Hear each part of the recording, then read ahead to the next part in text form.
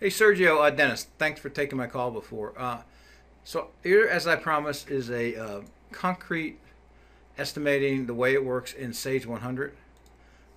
This could be a little.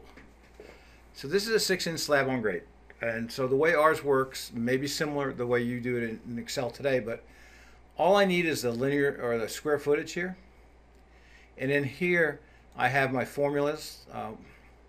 So I know for every square foot of slab on grade, this is how much base rock. I need 0.032 tons of base rock for every square foot.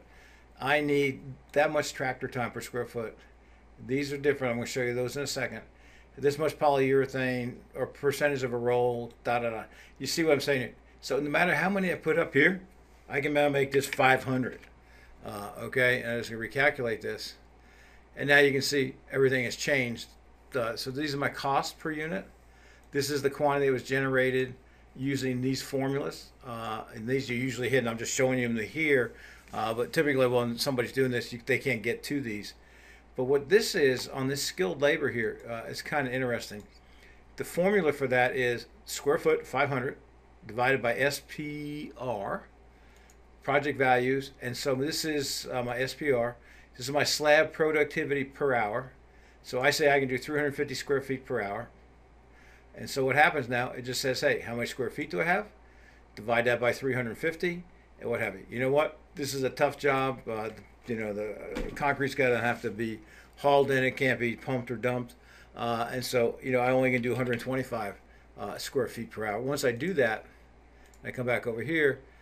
Now my labor is gone from $1 hour is up to 4 hours. And so once these formulas here are built, you just, next time I have a concrete job, I just type in 362, drop in my square foot, verify my unit price is on the concrete. You make sure concrete prices haven't gone crazy, and I'm done.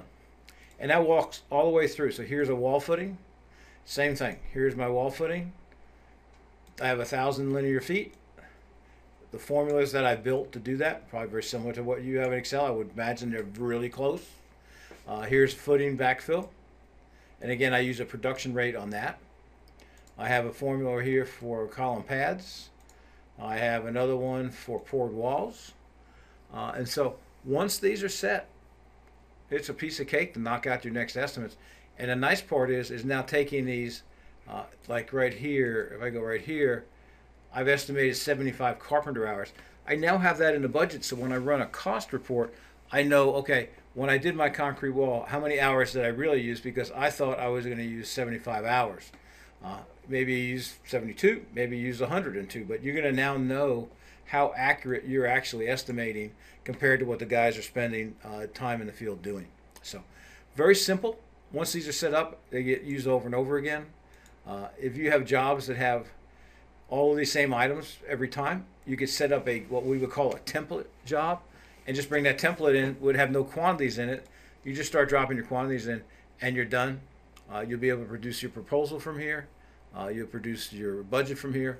And if I know as a fact that I'm going to buy these items, whichever these are, a bunch of nails and stuff, from Mead Clark, I can actually create the purchase order, not by hand, but with 2 mouse clicks. Produce the purchase order for those nails or those items with the price that they quoted me, and I can email that to them. So think about how much quicker that is than what you're probably doing today, because once I know who I'm going to buy from, and I know that this is the hard number that they quoted me, I can now produce that purchase order, email it to them, and I'm done. So anyway, I was trying to get this done under 5 minutes. I did it. And so that's our estimating for how it would work for concrete. Let me forget what's under here. That's a subcontract item probably. And then that's it. That's pretty much it. So anyway, if you have any questions, give me a call. I will get that proposal to you today like I promised. But this should really give you a good feel how this estimating is going to work for you or not. Thanks, Sergio.